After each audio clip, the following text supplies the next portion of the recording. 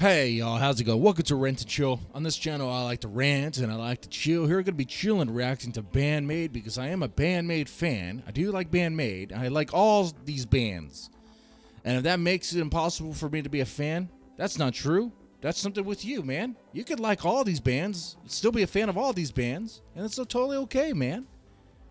That's a whole other video. There's some fans that treat it like it's like tribal, you know. That's the wrong approach. That's messed up. That pushes people away. Not me, because I don't care if it bothers you or whatever. I like what I like, you know. I'm not really concerned about your feelings like that. Anyway, let's go to react to BAND-MAID since the live video, the live version. Let's do this, man. Put it on the screen and let's press play.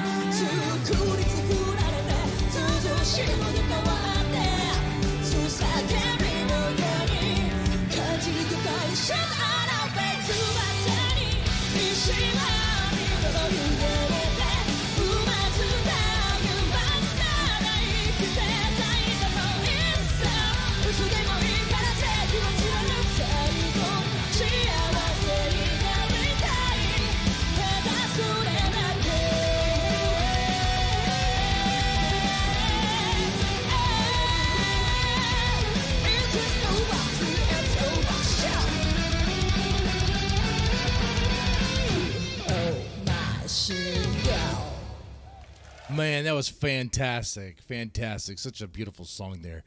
Man, Saki's voice is beautiful. It's great to hear. Very, very elegant. I love hearing her voice like that.